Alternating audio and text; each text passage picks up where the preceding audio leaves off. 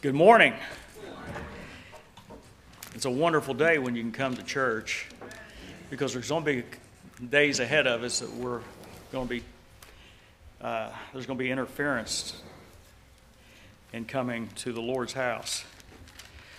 Pastor asked me to teach this morning, and I'm always thrilled when God says, I want to use you, and I want to be used. Especially in these last days, I want to be busy for the Lord. And we are in the last days. And that's refreshing to know because what's coming down the pike is very frightening if you're not saved. If you're saved, it's wonderful. And one thing to remember is that in the past, Christians found it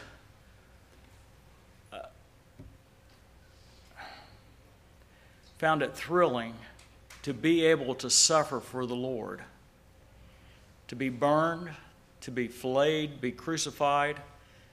They were thrilled that God was going to allow them to be martyred for Him. And they would sing praises all the way up to their last breath. And that's hard for us to say because and they didn't have the Word of God like we have today. I mean, a lot of them were walking Bibles. They memorized complete chapters. And some of them were said to have mastered the whole Bible. But we're living in a different day. We're living in times where Christianity is kind of watered down. But we're going to be looking at the religion of today, and I call this the religion of Cain. If you want to go to Genesis chapter 4. In Genesis chapter 4, we're going to read we're going to go through the whole chapter. And it's going to be fast. And if you need to take notes, you can watch it on video later because it's going to be quick. But the world has went into a complete circle from the time of Cain to the time we're in now. Everything is identical to what the world was then as it is now. And we're going to be looking at that. And people say, well, the technology is so much greater. And I said, no. A lot of the technology we're seeing today came from things that happened before the flood. They dig it out of the ground, they re-engineer it, and then they put it on your plate. But just ask if you ever get a chance to talk to an archaeologist, talk to them about it. They're not allowed to talk openly about it. In Romans chapter 5, verse 12, it says, therefore, as by one man's sin entered into the world, and death by sin, and so death passed upon all men, for all have sinned. When Adam sinned, sin took over. In 2 Corinthians chapter 4, verse 4, it says, in whom the God of this world hath blinded the minds of them which believe not, lest the light of the glorious gospel of Christ, who is the image of God, should shine unto them. Let's pray. Our dear Heavenly Father, I pray for the power of the Holy Spirit, Lord. I can't teach this by myself, Lord. I don't have no ability. But Lord, if you're with me, I can get through this. And I pray that I get all the points that you want me to give. Blessed be your holy and righteous name, and let your name be exalted above all names. For I ask in the name of our Lord and Savior, Jesus Christ. Amen. Hellfire and brimstone preaching is what made America great. The bloody religion made America great. It made every country that preached the hellfire and brimstone message a great country, a prosperous country. But because of this is not being done today, our cities are turning into hellholes.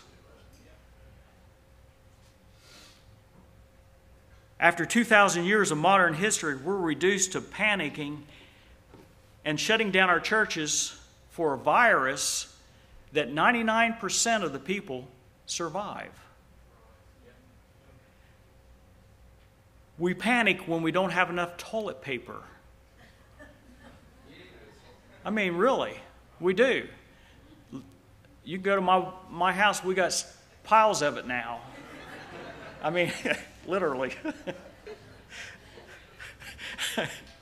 I'm not hurting a bit. We're willing to close the churches for this virus. We're forced to wear masks. And if you do any studying about satanic religions, whenever they do a ceremony, everybody wears masks. So what's going on?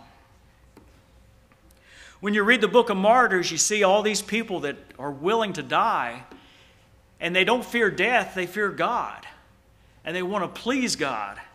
Today we have a real hatred for God. And everyone that says they're a Christian, their desire for God is waxed cold. You talk to people and they get offended when you talk to them about the Lord. Well, let's face it. Today we don't fear death. We don't fear God. We fear death. And for a Christian, that's a shame. I was talking to a brother back here. We're talking about things that are going on in the world. And I said, you know, I'm going to heaven. I don't care how I get there. I just want to get there as soon as I can. That's my desire. Genesis chapter 4, verse 1. And Adam knew Eve, his wife, and she conceived and bare Cain, and said, I have gotten a man from God. Eve assumed that Cain was the Messiah. She assumed that he was going to take her sins away and restore everything back to the way it was. It can be assumed that Eve cuddled Cain, just like our children today. Everyone is so cuddled. That's one thing I can say I wasn't cuddled. My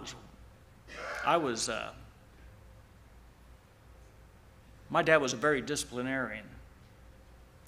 And if you didn't dig a ditch deep enough and the way he wanted it, you got your hide tanned. When I went to school, I had seen the principal several times. I wasn't cuddled. My son here was never cuddled. He can tell you that. My wife cuddled him, not me. If there are any flaws you'll find in him, it's not me, it's her. But Cain was cuddled. And just like the doctrine of the firstborn in the Bible, when you look at the firstborn all through the Bible, it goes to the secondborn, because the firstborn always screws up. You know why? Because God's showing you need a new birth. You don't need the first birth, you need the second birth. The second birth will get you to heaven. The first birth, you're stillborn after Adam. When you look at, people say, well, I had guys tell me one time, well, Shem was the firstborn. And I said, no, he wasn't. In Genesis chapter 10, verse 21, it says, Japheth the elder. Japheth was the elder, not Shem.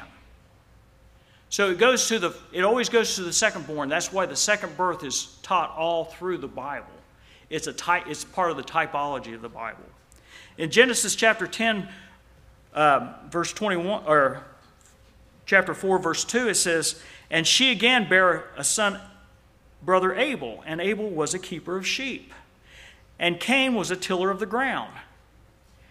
Cain was a hard worker. He was disciplined as a hard worker. He had every row right down the line. If you ever seen people plow they pick out a point and they go right for that point, and they keep that line straight, and they do it all the way down the line so that they're when they try to harvest, it doesn't mess them up. You know, it's hard to harvest corn when you're doing this.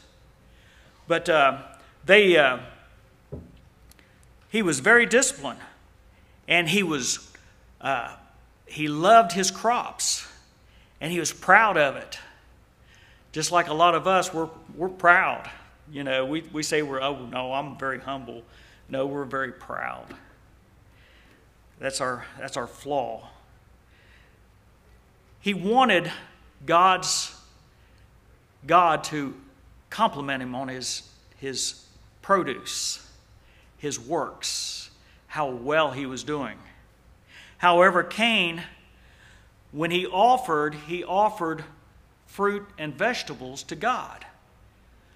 The ground is cursed. He was offering a cursed thing to God. Genesis chapter 3, verse 17, it says, and Adam said, he said unto Adam, because thou hast hearkened unto the voice of thy wife, and hast eaten the tree of which I command thee, thou shalt not eat of it. Cursed is the ground for thy sake. God was doing Adam a favor by cursing the ground. That was his punishment.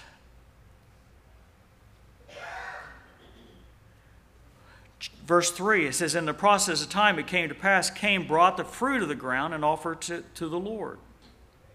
Here I am, Lord. I got these big old carrots that are 2 foot long. I got this cabbage that you have to carry in with a wheelbarrow. Look at this, Lord. Look what I've done. He was proud of it.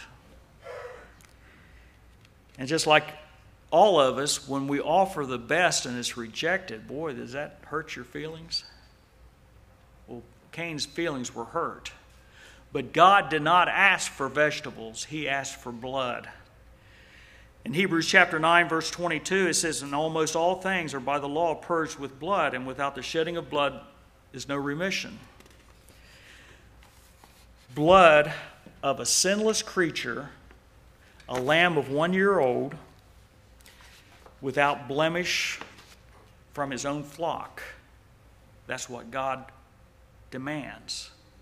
You got to have blood. In Genesis chapter 4, verse 4, Abel, he also brought the firstling of the flock and the fat thereof, and the Lord had respect unto Abel and his offering, and undoubtedly Cain knew exactly what God required. But like all of us, we think we know more than God. And we think, well, you know, look at all these works I've done. Man, God's got to accept it. Look how wonderful I am. He's going to accept me. Proverbs chapter 14, verse 12 says, there is a way that seemeth right unto a man, but the end thereof are the ways of death. You never try to second-guess God. You go to His Word. His Word is true. And if you go anywhere else, I don't care if you have visions every night, if you have dreams every night, go to the Word of God. Everything has to go with the Word of God. God does not send angels down to talk to us. He doesn't do that. He will in the tribulation, but now we have the Holy Spirit and the Word of God.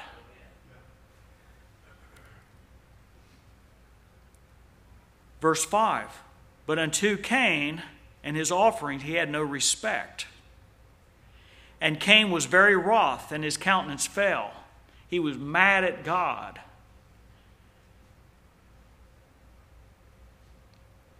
Verse 6, and the Lord said unto Cain, why art thou wroth? And why is thy countenance fallen? If thou dost well, shalt thou not be accepted? And if thou dost not well, sin lieth at the door. A lot of us, we get mad at God because He doesn't answer the prayer the way we want to, and we get mad at Him, and we say things that we really don't want to say.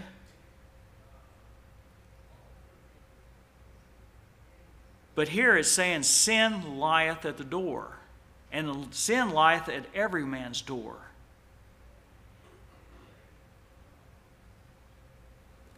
And it says, and unto thee shall be his desire. Once sin gets into your life and iniquity sets in, everything else goes to dung. Everything starts falling apart. Your life is a ruin. And I pray for these young people, because once sin gets into your life, you're messed up for a while until you come back to God. But instead of Cain saying, Lord, I'm sorry, let me go get a lamb and I'll take care of this, he got mad at God. He got angry because he was insulted. And a lot of people would stop coming to church on Sundays or completely because they feel like they were insulted. The preacher was preaching towards me. You better believe he was. I sit on this fourth row. I get full whammies every once in a while. But sin will rule over you. And sin is controlled by Satan, and he'll make a mess out of you. 1 Samuel chapter 15, verse 23 says, for rebellion is a sin of witchcraft, and stubbornness as iniquity and adultery, because thou hast rejected the word of the Lord. He hath rejected thee from being king. Saul was stubborn. He didn't obey God, and God says he counts it as witchcraft. But that's not all. When you get to Galatians chapter 3, verse 1, O foolish Galatians, who hath bewitched you, that ye should not obey the truth? What is the truth? God's word is truth. And the world has taken God's word and thrown it out the door. They don't believe in truth anymore. They don't believe in the King James 1611 fully loaded Bible. And these were people that saw Jesus Christ crucified and saw him rise again. And they were already being bewitched. In Genesis chapter 4, verse 8, it says, and Cain talked with Abel, his brother, and it came to pass that when he was in the field, that Cain rose up against Abel, his brother, and slew him. Why did he go after Abel?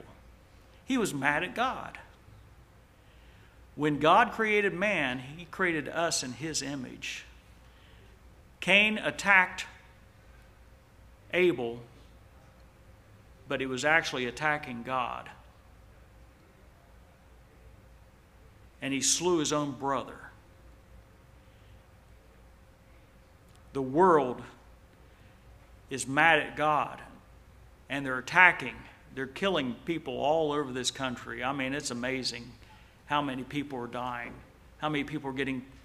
It's not safe to go to a city. We're getting a lot of people from up north moving down here because it seems to be safer. I pray it is. Pray for your policemen. They need your prayer, especially in this day and age. But once sin was introduced into the world, whatever you think you're not capable of, you are capable of it in the right circumstances. You've got to be on guard all the time. We see later that the killing of the righteous is a part of the religion of Cain. And this is what we're looking at. We're looking at the religion of Cain. I want it my way. In Genesis chapter 9, verse 5, it says, God says, surely your blood, or surely your blood of your lives, Genesis chapter 9, verse 5. This is what God says about murder. He says, surely your blood of your lives will I require at the hand of every beast, will I require it at the hand of every man, his brother, will I require the life of the man. Whosoever shed the man's blood, by him shall his blood be shed. Now, if you've ever been in law enforcement or corrections or anything like that, you understand that murderers today are not killed for murdering people. Their lives are not taken. They're not executed like they're supposed to be. When this country was founded, they'd take a murderer and they would have a public square, and they would hang him with an audience because they wanted everyone to see what happens to a murderer. And murders weren't nearly what they are today, because we basically pat people on the back and give them room and board and keep them in hotels for a number of years. But what God says about this blood, He says, so in Numbers chapter 35, verse 33, it says, so ye shall not pollute the land wherein ye are, for blood it defileth the land, and the land cannot be cleansed of the blood, except that it sheddeth, that is shed therein, but by the blood of him that shed it. In order to cleanse your land from the murder of that blood, you have to take the life of the person who took the life. Now, I believe that when a prisoner goes to prison, give them the gospel. They give them Bibles. I believe in capital punishment because God believes in capital punishment. Get them saved and then execute them. Because if what we have today, our land is polluted and we're suffering from it. Look what happens to Cain when this land is polluted.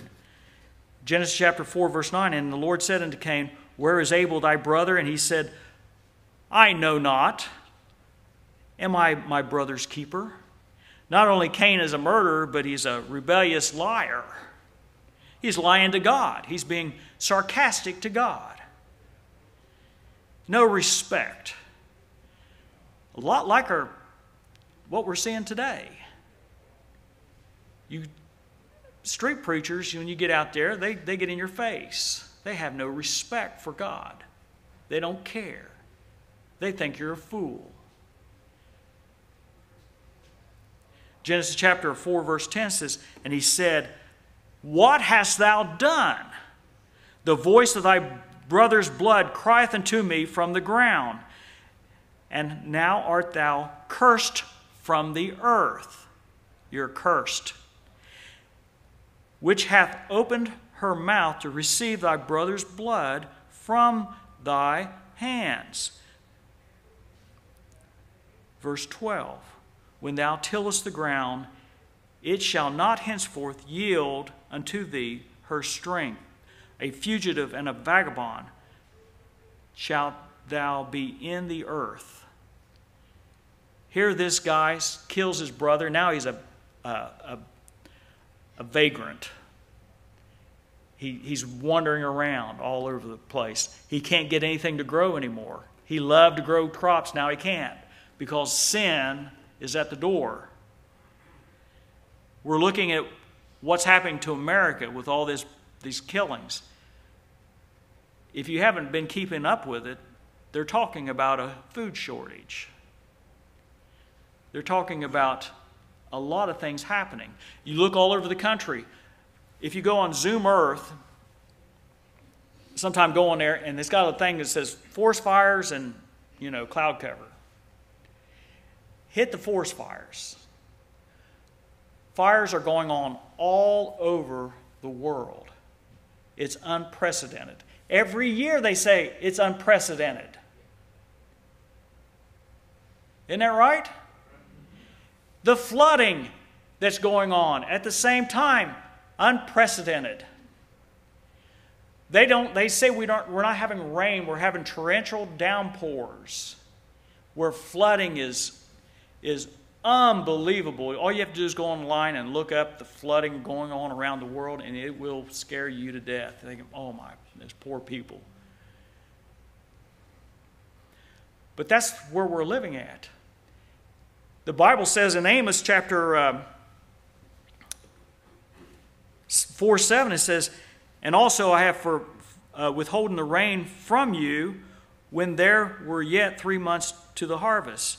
And he says, I cause it to rain over here in this little spot and not rain here. Then I make it rain over here, but not over here. And isn't that what we're seeing? I mean, we don't have rains like we used to when I was growing up. It would rain for days. And it's not doing that anymore. Something's happening. It's not climate change, it's sin. Sin has caused this. We've brought a curse upon our nation by not punishing the guilty. Back in I think it was 92 when O.J. Simpson, I said after that trial, I told somebody, I said, from that point on, we're not going to have any justice in this country. And we haven't. Verse 13, and Cain said unto the Lord, my punishment is greater than I can bear. Behold, thou hast driven me out of the land from the face of the earth, and from the face shall I be hid. And I shall be a fugitive vagabond in the earth. And it shall come to pass that every one that findeth me shall slay me, because they want the curse to come off. The blood has to be revenged. And the Lord said unto him, He had mercy on Cain. Therefore, whosoever slay Cain, vengeance shall be taken on him sevenfold. And the Lord set a mark on him, lest anyone finding him should kill him. Marks are found all over the Bible. When the 144,000 are sent to this earth, whether they're here or they're sent down, I don't know. There's two different teachings on this. But they'll have a mark on them. You'll find that in Ezekiel chapter 9, verse 4. The Antichrist has a mark. Everything that you see happening today is about the mark. They're talking about passports. They know that Christians aren't going to take these passports. They don't want them. They don't want most of us don't want the jab. They got protests all over the world right now, protesting these passports. What you'll probably see is they'll take it away and they'll bring it right back until people accept it. And all this is bringing in a mark. First they want to put it on your cell phone, then they want to put it on your person. Now, don't be afraid. If you study this stuff, the mark comes 3.5 years into the tribulation. Not now. But the genetic engineering that's going on, God's going to have to take us out of here. So, whoopee, I'm going home. Leviticus, everybody wants a mark, but Leviticus, God warns the Jews not to take a mark in chapter 19, verse 28. Genesis chapter 4, verse 16 says, and Cain went out from the presence of the Lord and dwelt in the land of Nod, on the east of Eden. If you get a map and you try to figure this out, if you go east of Eden, which Eden was 650 miles up the side towards Lebanon, then it gets up to the Euphrates River and comes down 650 miles into Iran, Saudi Arabia, down to the Euphrates River, or to the Nile River, and then it goes all the way across the bottom. That's the promised land. It's Eden. It was Eden at one time. So you go east of that, and it takes you to Pakistan and Persia. And it could go as far as India. Nobody really knows. But when you look at that, and you look at that area today, most of your world religions come from that area. Just like Cain. Cain built a city there. It was the only city in the pre-flood area. There was no other city. Something like Babel. A one-world government. A one-world religion. And hopefully we can get through this.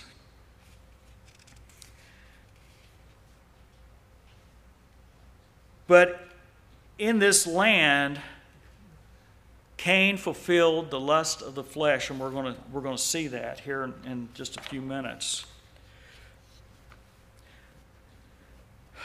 From the beginning, man reacts the same in his rebellion towards Almighty God.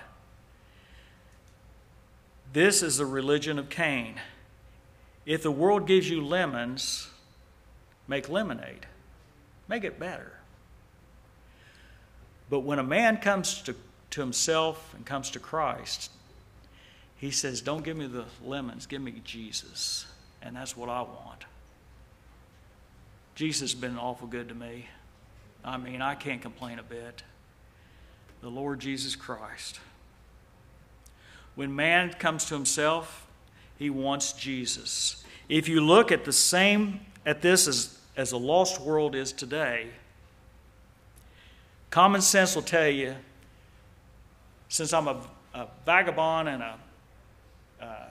I've been kicked out and I've been marked, let's just make life better. Let's make it more comfortable. Let's create a world for myself so that all the lusts of my flesh can be fulfilled while I'm still alive. So Cain leaves the presence of the Lord, and he finds a wife. And Cain knew his wife, and she conceived and bare Enoch.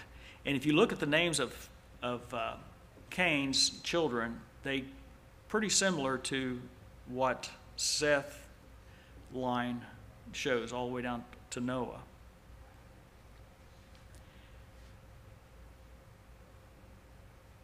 But she conceived, and he built a city. And the name of this city was Enoch. He named it after his son. Logic says, okay, I can't grow crops anymore. Let's create a city where people can bring their goods, buy, sell, trade, and be entertained. Now, when this city was built, it doesn't really give you a time date. So if it was 200 years after he got there, Adam's descendants were already at the 40,000 or more era. So there's a lot of people in that one little area east of Eden. You say, well, how do you figure that out? There's a thing that they don't teach anymore. Hardly. There's some of the people in this church know about it, but it's called the Fibonacci code. And this code is called the golden ratio. A lot of engineers learn it. But it shows you how populations grow in the number of years and whatever. But it shows you how everything was created. It's God's signature. And if you want to take a look at that, I got it up here. I got up here a mark. The Greek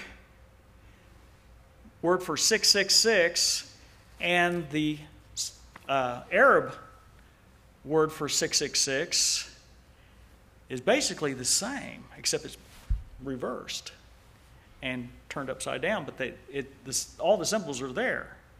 It's kind of weird. But the last word in 666 is stigma. That means mark. Isn't that amazing? In Genesis chapter 4, he builds a city. He starts having sons, and he has all these. My wife told me not to go over, so I'm going to have to skip some stuff. We get down to Lamech in verse 18. And Lamech is just like his father Cain. In verse 19 it says, "And Lamech took unto him 2 wives. The name of his one was Adah, and the name of his other was Zillah." I bet that was confusing.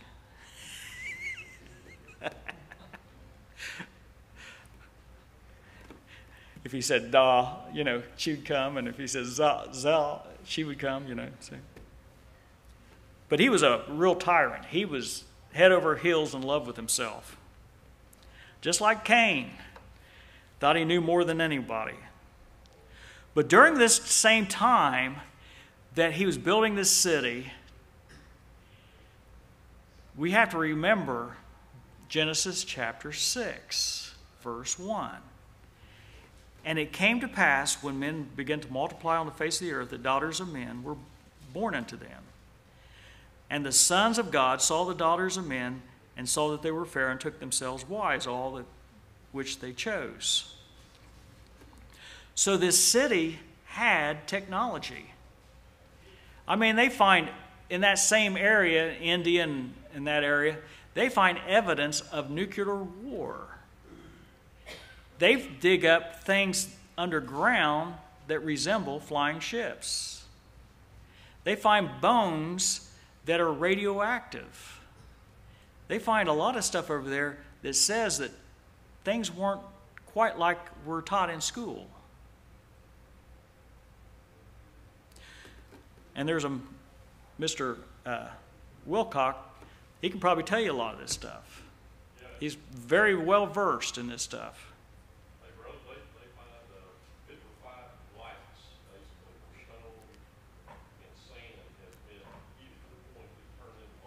Yeah. In large scale deposits. And I think one thing we know does that. Yeah, that's radioactive activity, extreme heat. In Genesis chapter, it says, in verse 4, it says, "And the giants were, and there were giants in the earth in those days, and after that the sons of God came to daughters of men, and they bare children to them. The same became mighty men of renown." So what is that? That's transhumanism. That's taking DNA from one and mixing it with another, and you're creating a new race of people. And you say, "Well, I don't believe in that stuff." Well, you need to see some of the bones that I've seen. In Genesis chapter 4, verse 20, it says, "And Adah bare Jabal, and he lived in tents, and he had cattle." He was probably the first cowboy. And it's probably more than likely, because of Satan involved, that he was probably one of the first cattle worshipers or cow worshipers. But here again, we got a city, we got cattle, we got milk and cheese and a lot of the stuff that most people don't have. And then here comes along Jubal, his brother, and he deals with harps and organs and music. So you got a city with food. You got a city that people come to trade their goods. You have a city where you got music and entertainment, dancing, and of course, sex. And then Zillah, she also bare Tubal-Cain, an instructor of artificers. I was trying to get ready for this word. In brass, he was basically a blacksmith.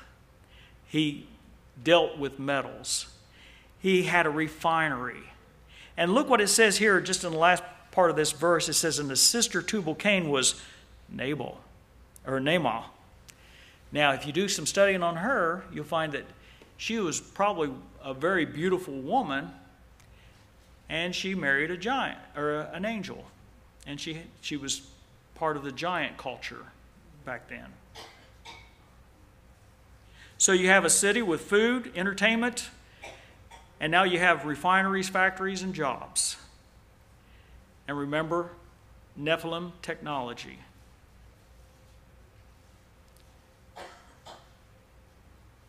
What do you see in common here? In our world today, we see the mixing of DNA. We see extraterrestrials supposed to come down and take us all. But for years and years, you've seen stories of abductions and intermixing. Some scary stuff. You also see mixing of seeds. You know, when you look at Genesis chapter 6, it wasn't just the Nephilim, but it was the animals. They were mixing with the animals. They were creating a hybrid race. That's why God says, I'll have to kill every man and beast. And all the trees and all the stuff, I'm going to have to kill it all.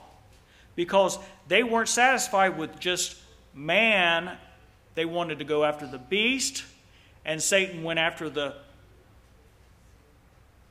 plants. And what are we doing today? People look on the package, well, it's got GMO, I don't want it.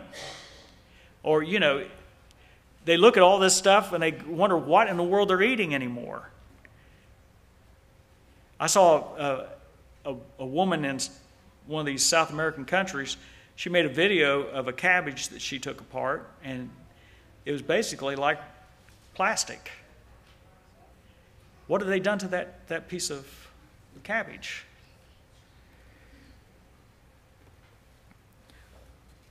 There's a real hatred for God, just like there was back then.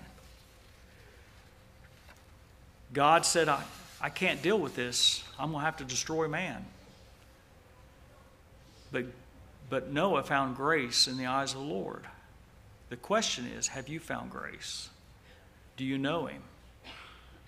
Are you ready for his coming? We're right on the edge of the Lord Jesus Christ coming back. Every prophetic preacher that I have any respect for at all is saying the immediate return of the Lord Jesus Christ, because he is not going to allow them to change your DNA. He's not going to allow his bride to be altered in any way. Yeah, this body's going to go into dust and it's going to be burnt up, but God is not going to allow it.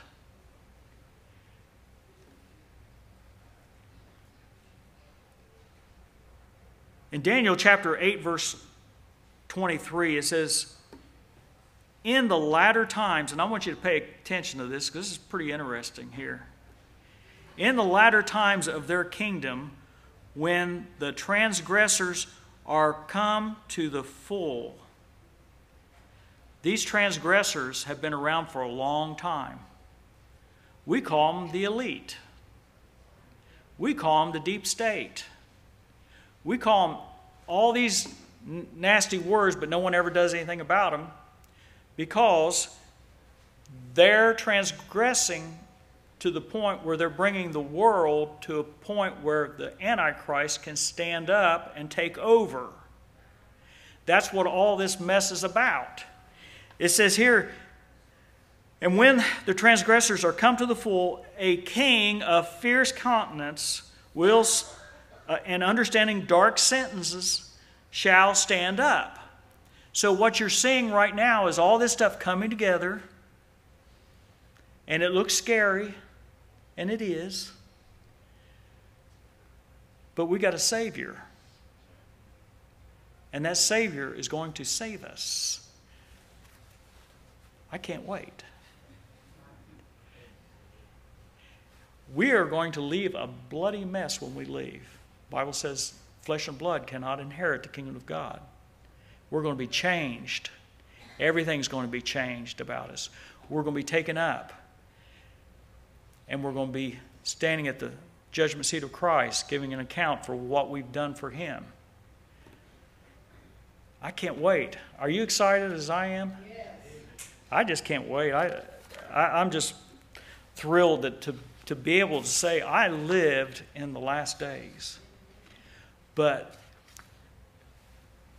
one thing you got to remember is that He's coming.